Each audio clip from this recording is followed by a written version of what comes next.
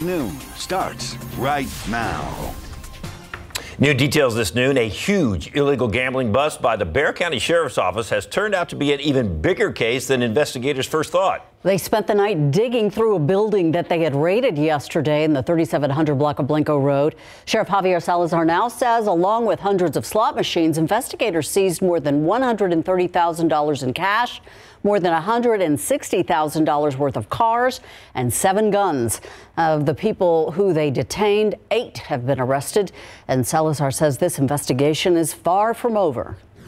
We do have plans to continue that investigation. I am not ruling out that other people may be looped into this. It's a criminal conspiracy. We are going after an organized crime case, an organized crime charge. Salazar says the building was like a maze on the inside with a number of gambling rooms, and he says a construction crew was actively building more rooms at the time of the raid. He asks anyone who has information on the case or anyone or any others like this one, you can call the Organized Crime Unit at 335-GANG or 335-4264. And the huge gambling bust came as a welcome surprise for some people who live in that north side neighborhood. They say that they had their suspicions about what was happening in that building. As Katrina Weber reports, those neighbors were glad to see something being done to stop it. Although this looked like an ordinary building, some neighbors knew something out of the ordinary was happening inside. And it was just loud, and we just saw too much people going back and forth in the middle of the night. It was just 24/7. Esther Duenas has been living near the corner of Blanco and West Mandalay for decades.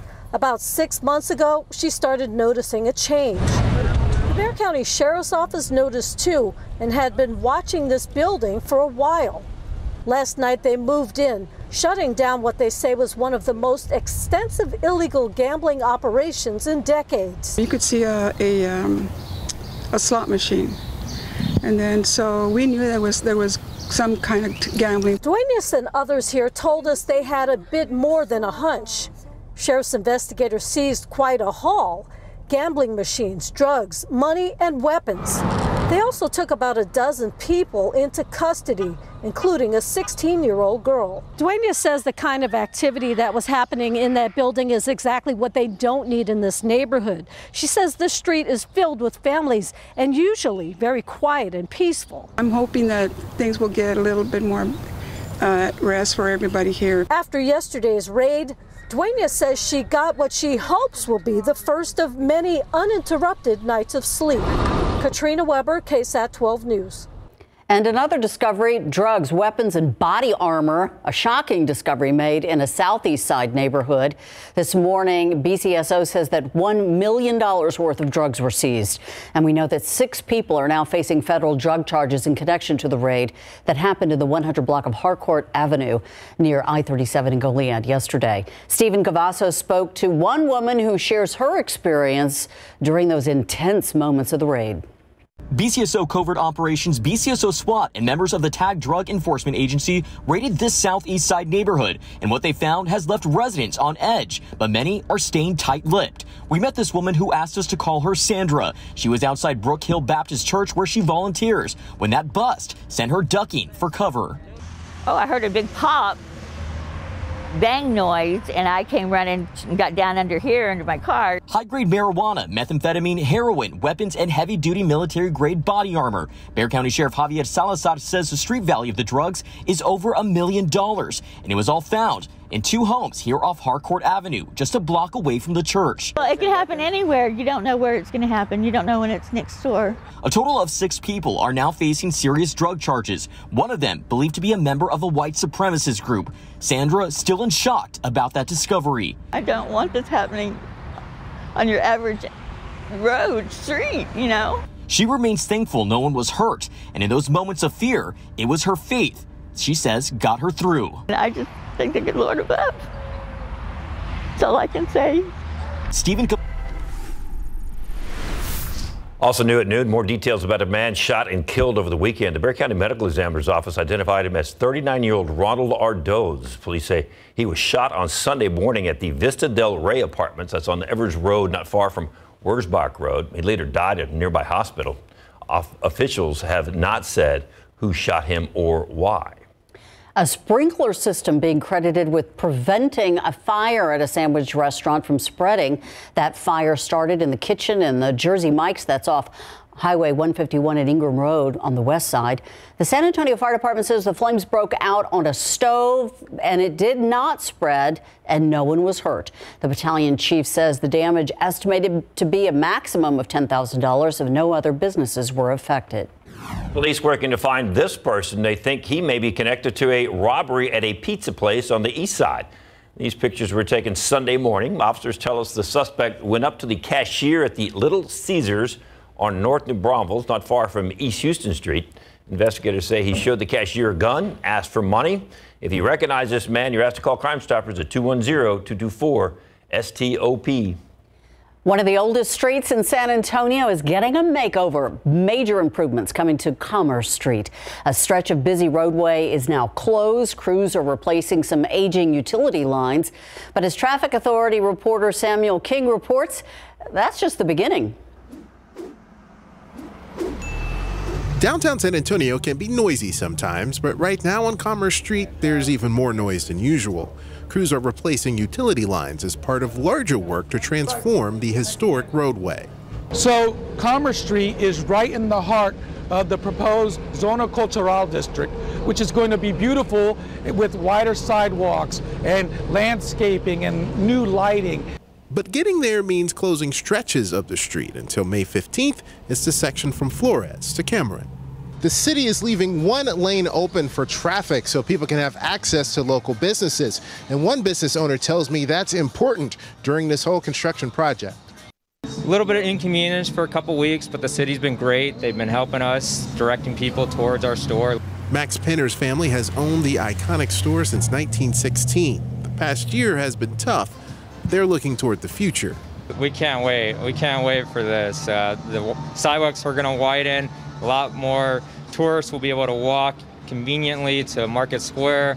They'll pass by our store. Most of the close to $10 million project is being paid for with proceeds from the 2017 bond approved by voters. The entire project from St. Mary's to Santa Rosa is expected to be completed next year. Samuel King, KSAT 12 News. Today is the last day to register to vote in the city runoff election. Voters will decide 5 San Antonio City Council races for districts 1, 2, 3, 5, and 9. If you'd like some more information on how to register or check if you are already registered, all you have to do is go to ksat.com/vote2021. You have until 5 p.m. today to register. Early voting for the runoff starts May 24th, ends June 1st. Election day for the runoff is June 5th. Now to another heartwarming family reunion, a family that was separated at the border. The first migrant families forced to split under the Trump administration's zero tolerance policy now being reunited under President Biden. ABC's Rena Roy has the latest. Tears of joy and big hugs as this mother from Honduras is reunited with her teenage sons, who she hadn't seen in more than 3 years. After they were separated at the border under the Trump administration's zero-tolerance immigration policy. Mabel fleeing Honduras because of violence. After entering the U.S., she was placed in ICE detention for 2 years before being deported back. Her sons Mino and Eric, who came with her, remained in the U.S. with family. Advocates have spent years trying to find parents in Mexico and Central America. The Biden White House says the Trump administration left them with little to no information about many of the families. The Ortiz family is also one of 4 this week alone reunited under the administration. Sandra Ortiz hugging her son Brian for the first time in more than 3 years. Feels like a dream. Like I was in the car and I was just like, this is finally happening. And I'm really going to be reunified with her after all these times. It comes as the White House struggles with the record wave of unaccompanied children crossing the southern border. But officials say progress is being made. More than 5,700 kids in Border Patrol custody in March. Now that number under 1,000. The Biden administration says more families will be reunited soon, but there are still more than 400 children whose parents have yet to be located. Rena Roy, ABC News, New York. The weather has been incredible, but some changes arrived by the weekend, more humidity and maybe a storm or two. We'll talk about the forecast coming up. Former Spur Tim Duncan, future Hall of Fame inductee, looks back at his career. We'll hear from him coming up in sports. A couple of cities in our community ranked as some of the safest places to live, according to a new list. However, San Antonio did not fare as well, where it ranked after the break. Two San Antonio area cities ranked in the top 20, or rather top 10 safest places in Texas. That's according to Safewise. Fair Oaks Ranch ranked number 3, and Helotes took the number 9 position on that list. Unfortunately, San Antonio came out in spot 251 out of 266. Safewise says that the cities were ranked using FBI crime and population data from the U.S. Census Bureau. Other nearby cities that made the top 50, Cibolo in number 44 and Fredericksburg at 49. We're safe and we're fun because we got weather like this. Well, I mean, you know, we're a great place to be. This is postcard weather right here. This is awesome. I don't care who does these polls or comes out with this stuff. It is awesome. Hey, look, there's a cloud too. First cloud in a long time.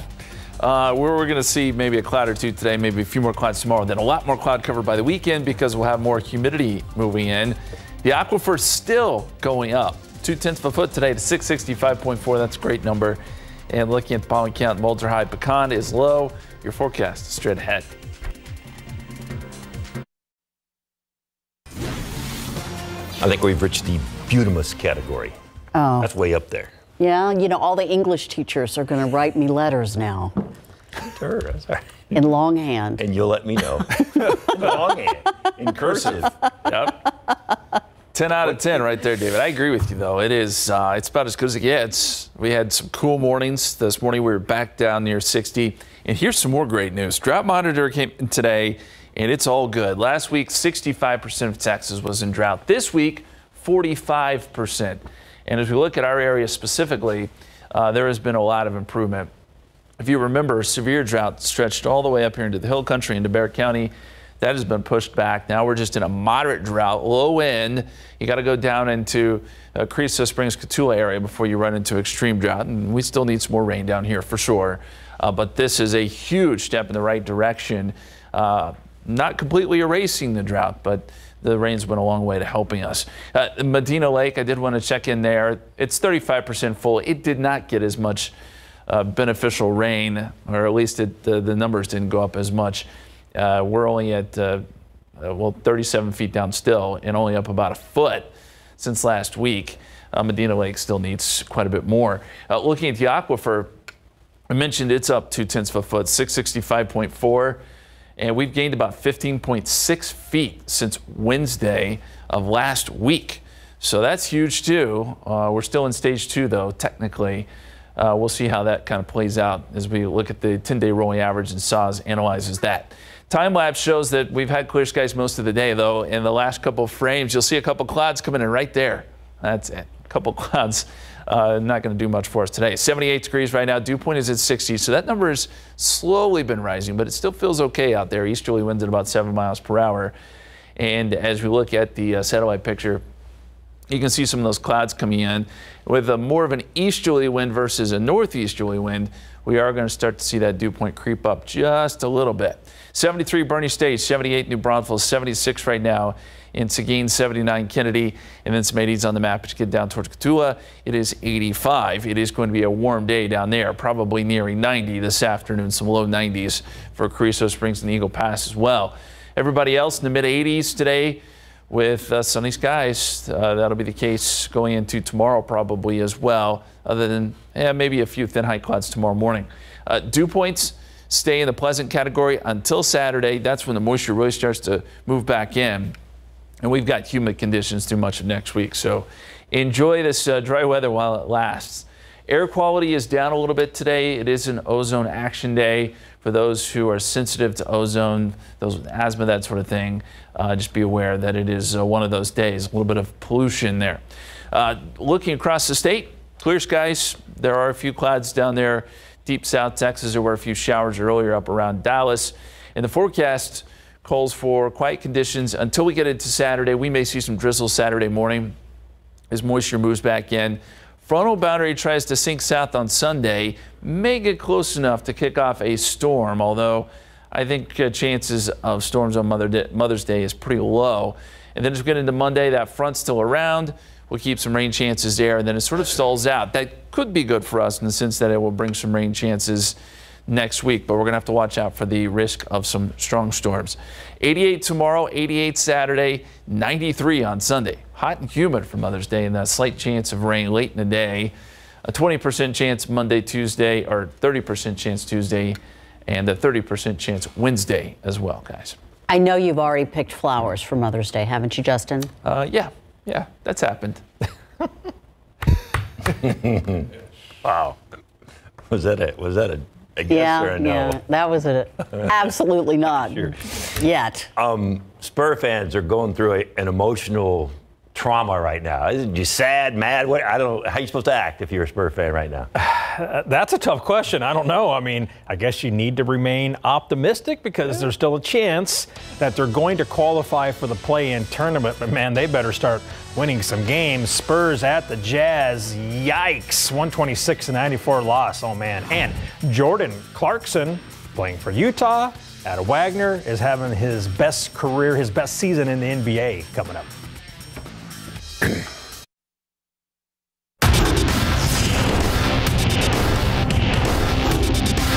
We weren't going to win the game, so it wouldn't have made much sense to play Mr. Macho and keep him out there. That was Pop's reaction when asked about giving some of his older guys like Patty and DeMar most, if not all, the second half off last night, allowing the young guys to play a lot of minutes in big board sports. Pop also said it's hard to get away from the fact that the Spurs Cup is pretty empty after a tough travel schedule and some tough losses. The Spurs and Jazz were close late in the first quarter. DeMar goes reverse layup, and they trailed 26-31 with 2:37 left in the first quarter. After that, the Jazz went on a 17-0 run in a 3.5-minute span to end the first quarter and to start the second frame to put this game on ice. Utah led by 24 at halftime and by as many as 41 points in the fourth. Spurs fall 126-94 and have lost 5 in a row. It's part of the NBA. Nobody have a flawless year. You go through moments like this. You go through adversity, sometimes more than you will like. But with that, you can't let it diminish your confidence. Understand, we still got 6 games left. Still 6 opportunities for us to be able to put ourselves in a position to keep playing after that. And that's how we got to look at it. Guard Jordan Clarkson led the Jazz with a game-best 30 points on 12 of 16 shooting off the bench. The Wagner great is having his best season in the NBA, averaging a career-high 17.5 points per game. Like I said, I'm a hooper. I'm gonna shoot my shots. They're going to go in. Sometimes you're going to miss. It's part of the game. When they fall, it feels good. But, I'm always confident. I'm always going to take those shots and, keep it rolling. Spurs will play at the Kings tomorrow night at 9. Next weekend, Tim Duncan and the rest of the star-studded class of the 2020 will finally be enshrined into the Naismith Memorial Basketball Hall of Fame, which was delayed due to COVID-19. Spurs drafted Duncan #1 overall in 1997, and he led them to 5 NBA championships and a countless number of great moments. I'm not going to name one thing that I appreciate the most. I enjoyed the journey, and I enjoy it even more now looking back, and just missing being a part of that, but also at the same respect, having gone through it, just understanding how present you have to be every day, every game. I think I was better at that later in my career, as you kind of see the end coming, where you're just like, okay, well, I'm here tonight. I'm going to appreciate this game tonight. I'm going to appreciate this moment tonight, this practice today. I'm going to be present instead of being like, I just got to get through this. It happens fast. It goes by fast. So I look back and I appreciate the entire journey. The class of 2020 enshrinement ceremony will be held Saturday, May 15th at the Mohegan Sun Arena in Connecticut, and Tim will be presented by Hall of Famer David Robinson. That will be exciting. What a night that's going to be, and I think the fact that there's so many of us in San Antonio that were along for that ride with him. We just kind of like watching that journey take place the whole time. We all enjoyed the journey, right? Unbelievable, right? It was great. 20 years of that. Yep. Man, miss him. Prices for new cars are skyrocketing around the country. Supply has been plummeting due to a shortage of essential computer chips. What you need to know before you head over to the dealership, coming up in your next half hour. And cruise ships are getting close to setting sail again, and the companies are going to get a chance to do a practice run. Details on these simulated trips coming up. New today at 5. Surprise ambulance bills. In an emergency, they can be lifesavers, but when you get home, you may be faced with a big and unexpected bill for hundreds of thousands of dollars. Coming up at 5, 12 on your sides, Marilyn Morris looks at why it's often not covered by your insurance and what's being done about it.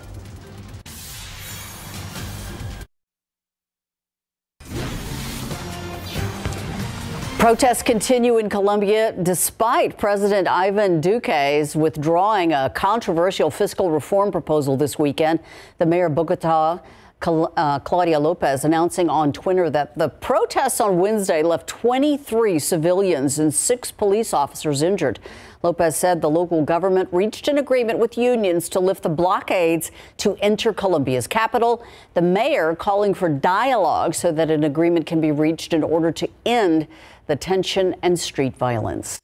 For the first time, the CDC is projecting that coronavirus cases will fall sharply by the end of July. That's if we continue to see Americans get vaccinated and social distancing in areas where there are hotspots. However, health experts are also warning that a substantial increase in hospitalizations and deaths is possible if unvaccinated people do not follow basic precautions.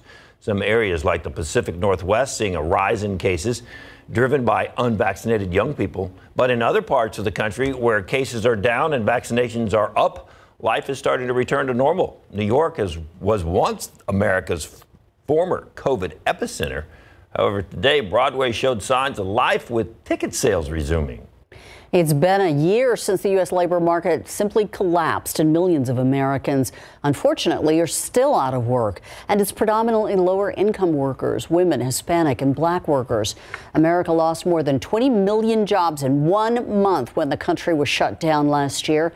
Forecasters predict America still down more than 7 million jobs. On Wednesday, the ADP employment report, which measures private payrolls, said 742,000 jobs were added in April, mostly in the services sector, particularly in leisure and hospitality. The CDC letting cruise lines run trial voyages with volunteer passengers. It's a step toward allowing them to resume normal operations in U.S. waters. The simulated voyages must have a capacity of 10% or more. Participants have to be vaccinated or they have to get a doctor's note saying they're not in a high-risk category for COVID-19. The CDC is also providing cruise lines with health procedures. Prices for new cars are on the rise as dealerships are struggling to keep up with demand. The issue is that there just aren't enough new cars being manufactured. Edmunds.com says nearly 13% of car shoppers in April paid more than the sticker price. Imagine that. Experts say a global computer chip shortage is fueling the problem. In some cases, car companies have halted production. Dealership car inventories are down nearly 50% nationwide. Available trucks down 64%. So how can you ensure you'll even get a car? If you know what you're looking for, go in, make your best deal, and buy it as soon as you can. Don't wait, because somebody's going to be there right behind you that's going to want to buy it and take it out from your hands. Edmunds recommends searching outside of your home city. Try calling your dealership. Tell them to keep an eye out for what you're searching for. The chip shortage is not expected to end until the end of the year. Outside with live cameras, good time to ride around with the windows down or the top open or maybe top off, just jump on a bicycle. Or There you go. There's that too. Yeah, it is that kind of weather outside. Perfectly clear skies at the moment. We had a couple of clouds earlier, but otherwise sunny skies. And what that is allowing temperatures to do is really jump up quickly. We started off at 60, but we've already gained 18 degrees, 78 now here in San Antonio. Most of Texas sitting in the 70s right now. Some low 80s down near Del Rio, Laredo, Corpus Christi, out towards Marfa. But these are really comfortable numbers, and we're going to be right at about average today. Most of the country is dealing with some pretty great weather. 50s and 60s, even some 40s up around Chicago, Caribou, Maine, 43. It's really just Florida there. It's really been baking. 88 in Orlando, 89 in Miami, those typical hot spots. And Phoenix also sitting at 85. Rain chances this week, we'll start to see them step up a little bit as we get into the weekend. Sunday, about a 20% chance. Monday, a 20% chance. A little better shot, I think. Tuesday into Wednesday as we get a frontal boundary that's not going to really move through, but it gets close to us enough to generate some showers and storms. We'll have to watch for a couple strong storms, though, during that period. Today, 86 your high temperature, sunny skies, easterly winds 5 to 10 miles per hour. Guys? Thank you, Justin. Wyoming Congresswoman Liz Cheney arguing in a Washington Post op-ed that her party needs to stand for facts and conservative principles. This as she faces removal as the third-ranking member in the House GOP leadership for being out of step with her party. Cheney coming under fire from her GOP colleagues for rebuking former President Trump's false claims of election fraud and for his role in the January 6th Capitol riot. ABC's Alex Brichet has the latest from Washington. The Republican Party's in a very public fight over its identity. Overnight, Wyoming Congresswoman Liz Cheney, the third-ranking member in the House, penning this op-ed in the Washington Post, writing, "The Republican Party is at a turning point, and Republicans must decide whether we are going to choose truth and fidelity to the Constitution." Cheney has been one of her party's most outspoken critics of former President Trump. I've been clear in my views about President Trump. Repeatedly blasting him for falsely claiming the election was stolen and voting to impeach him for the role she believes he played in inciting the January 6th insurrection. Cheney's op-ed also calling out House Leader Kevin McCarthy for flip-flopping on Trump's role in the Capitol riot, writing, "On the floor of the House on January 13th, McCarthy said the president bears responsibility for Wednesday's attack on Congress. Now, McCarthy has changed his story. This public stand now almost certain to cost her role as Republican conference chair in an upcoming vote. Both McCarthy and his number two, Steve Scalise, publicly expressing their support for Trump-endorsed Representative Elise Stefanik to replace her. Stefanik was one of 121 House Republicans who voted against certifying Joe Biden's Electoral College victory. Signed affidavits document numerous unconstitutional irregularities. While Cheney has little support in her caucus, several conservative organizations have come out against Stefanik's promotion to leadership, saying her voting record is not conservative enough. But Cheney's not fighting her ouster from leadership. A source telling ABC News she doesn't believe the position is worth it if it requires lying about the election results. Cheney writes in her op-ed that Trump's continuing to say that President Biden's election is illegitimate, knowing that that's language that sparked the January 6th attack, and that there is good reason to believe that this lie would provoke more violence in the future. Alex Brichet, ABC News, Washington. Still to come this half hour, coach is more than just about X's and O's. Larry Ramirez will explain in just a few minutes.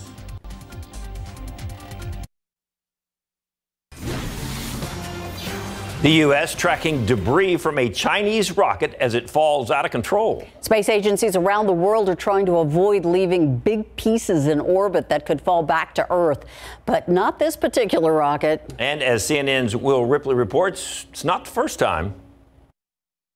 The first thing to keep in mind here, scientists say, is that you do not need to panic about this. This is not the end of days.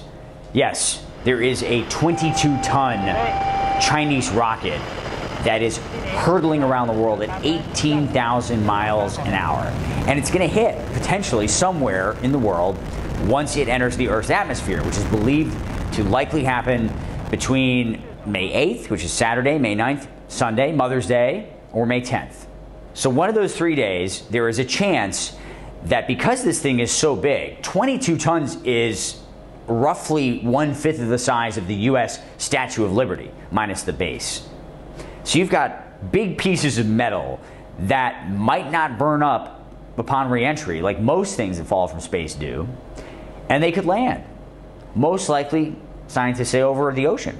The Pacific Ocean is the biggest, so maybe there's a chance it'll come down here in the Indo-Pacific region or the Atlantic Ocean, a body of water where the chances of hitting anybody are very slim. But what if the debris did come down in a densely populated area, like here in Hong Kong or New York? There have been incidents in the past where rockets have re-entered and pieces have hit areas with people. There was a village, a small one, that was hit with a 12-meter pipe a number of years back. No major damage or injuries there.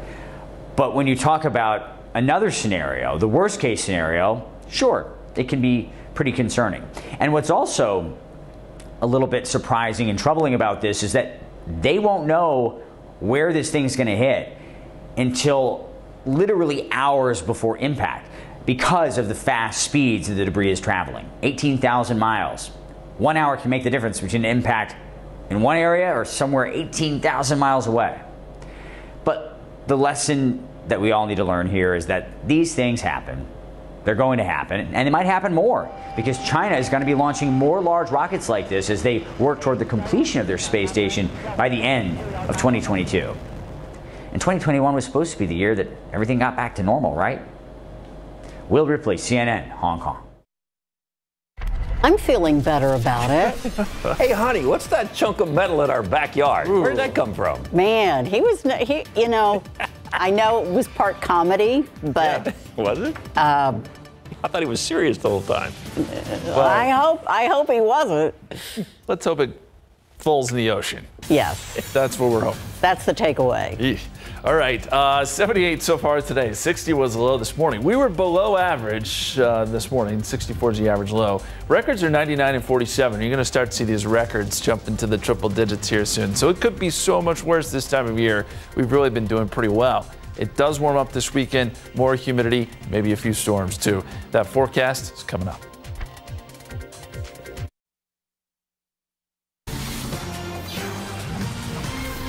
All right, so we're waiting for debris to fall from the sky on Mother's Day. Any rain in the forecast too? No. I'm not forecasting that. Thank you. We're not going to have that happen. We're going to have a good Mother's Day for all the moms out there. Yes, it looks pretty good, although there is an outside chance of a storm or two Sunday evening. But we'll get to that here in just a second. Let's talk first about the low temperatures this morning. Very, very comfortable, 60 here in town. It did get down into the 40s this morning. Kerrville and Fredericksburg. 49 both spots there, 57 Uvalde, 57 Rock Springs. Great morning for a run. It's getting a little hot now though. Clear skies, slightly drier air. That's allowing temperatures to race up pretty quickly. We're at 78 now, but I bet we're in the 80s by next hour. Easterly winds at about 7 miles per hour. More of an easterly component to our wind is also allowing dew points to come up just slightly. Close to 80 in Bulverde, 80 in Castroville, 77 Tarpley. You're at 77 out there in Las Maples. And some 80s on the map down to the south and west. Cotulla, our typical hot spot, sitting at 85 right now. Dew points, well, they're in the low 60s. We're at about 60 here in town. But as we go forward in time, you'll notice dew points still pretty comfortable tomorrow. This is 5 o'clock tomorrow in the 50s. That's in the pleasant category, not too bad. But Saturday morning, moisture really shoves in here quickly. We've got dew points in the upper 60s, close to 70. I think that's going to do a couple of things, lead to some cloud cover, some drizzle, maybe a little bit of fog too. So Saturday morning has potential to be a little bit damp, but I think by the afternoon, skies will clear out some. As for today, we're going to be up around 86. Skies will be clear all the way through. We may see a couple high clouds tomorrow morning, but that shouldn't be a big deal. We had a couple clouds earlier. See it about one frame right there. Some clouds popped up and then they've gone away. So we've got clear skies once again. And as we look at the big picture here across the country, new severe thunderstorm watch box there across parts of Missouri and looks like parts of Illinois as well as a little area of thunderstorms comes through there. But really, the rest of the country is remarkably quiet. Some storms down there across Florida. And the whole western half of the country is barely seeing any rain at all. Nice to quiet down a little bit after what had been a pretty rough couple of weeks. Forecast for us calls for, again, a couple high clouds tomorrow. Then as we get into Saturday morning, we mentioned some of that drizzle, higher humidity levels. Those stick with us through the weekend. By Sunday, a little frontal boundary tries to push south. The big question is how far south does it make it?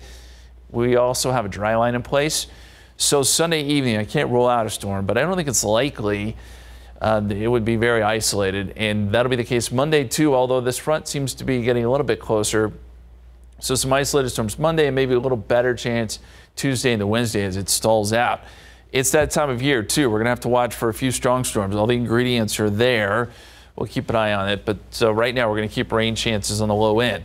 20% Sunday, 20% Monday, and then a 30% Tuesday, Wednesday. Where that front sets up, that'll have a big bearing on our temperatures too. Right now we're shooting for upper 80s on Tuesday. But 93 Mother's Day, it is going to be hot and humid. So if you have Mother's Day plans, just know you don't want to spend a long, long time outside because it will be hot, guys. You're not used to that anymore. No. We'll be by July. Through the darkness of that big loss last night, there's a little bright spot.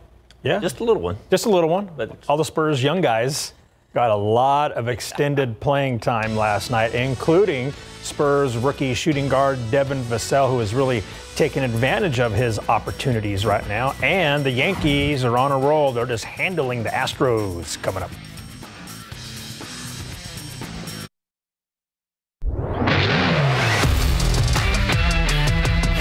One bright spot from the Spurs blowout loss last night is the fact all the young guys got a lot of playing time, like rookie shooting guard Devin Vassell. He logged a season-high 31 minutes, excuse me. He scored 14 points on 6 of 10 shooting to go with 4 rebounds, 2 assists, and 1 block shot.